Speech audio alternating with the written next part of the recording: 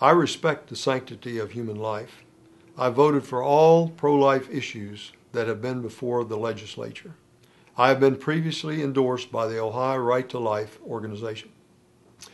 Families are the bedrock for stability and quality of life in America. That's why I have taken aggressive stands against drugs, pornography, and other influences that tend to destabilize families. I supported and voted for the Defense of Marriage Act. The Second Amendment must be respected and adhered to in gun legislation.